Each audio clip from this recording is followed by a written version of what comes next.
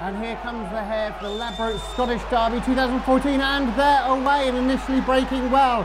There we've got Mind the Net on the outside. There comes all this trouble in behind there. Poor old JT Lightning and Metro Jack have gone down and taken it up front. It's Mind the Net, but look at Holdem Spy poised in second place, couple of lengths back then to Too Late to Sell and Kawasaki Jack. It's a duel up front between Holdem Spy and Mind the Net, and Holdem Spy has gone on. It's Holdem Spy. Mind the Net is coming back for more. It's going to be a thriller. It's going to be close. Holdem Spy just holds off the attentions there of Mind the Net, and Holdem Spy wins the Scottish Derby.